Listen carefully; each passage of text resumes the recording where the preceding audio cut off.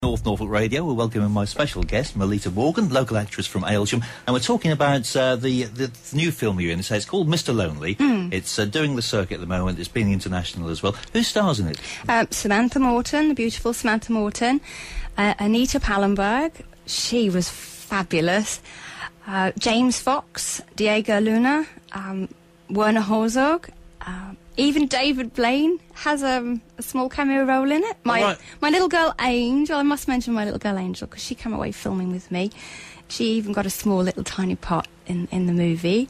So, yeah, there's a lot of big movie names in it, but I didn't know who they really were until I came back and researched them. So, and then the penny dropped. I actually thought it was going to be a student film. I didn't realise it was a big movie even when I took the role. Yeah. It wasn't until they said, oh, well, we'll take your daughter and we'll pay for her tuition and flights and everything. And I thought, they really do actually want me for this role, you know.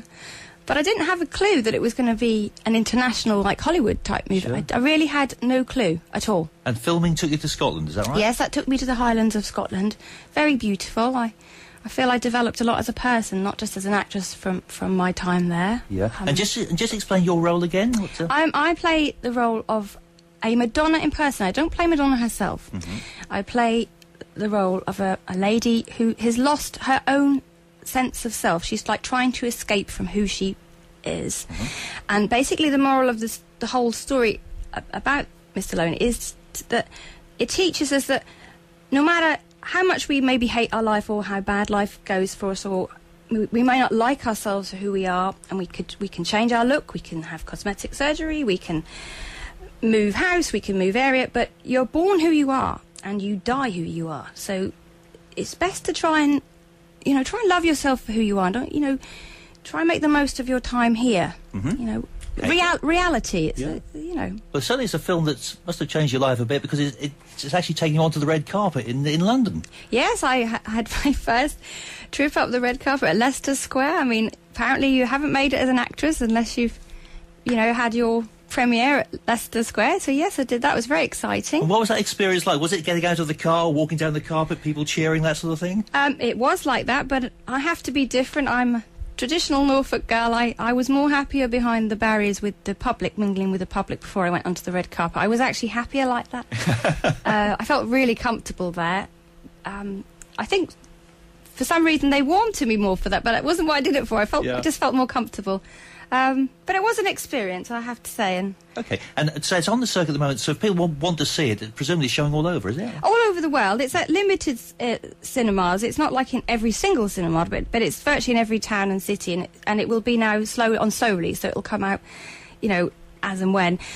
I've looked on the internet, and I've been told from the film company that it is being screened, but just about everywhere. It comes to Norwich, however, at Cinema City, which is Norfolk's premier cinema house. Have to say that because they've been so kind to host my own red carpet premiere. There are other cinemas around, I hasten to add. So yes, there are, but I have. Yes, but it's coming to Cinema City. Yes, so people will be able to find it there. Yes, on the 30th of April, I'm having my own red carpet premiere there in the evening. But if the people of Norfolk would like to come and see the movie, on the 8th of May, I'm doing a special screening there for the public, where I will introduce the movie and then do a question and answer session afterwards. So that's the 8th of May, but you'd have to contact, obviously, Cinema City for that. For details on that one. That's brilliant. OK, so that's this film. Anything else in the pipeline? Has Hollywood come it's not necessarily Hollywood, but it's certainly independent film, which I love. I've got the role of an alcoholic mother to play in July time.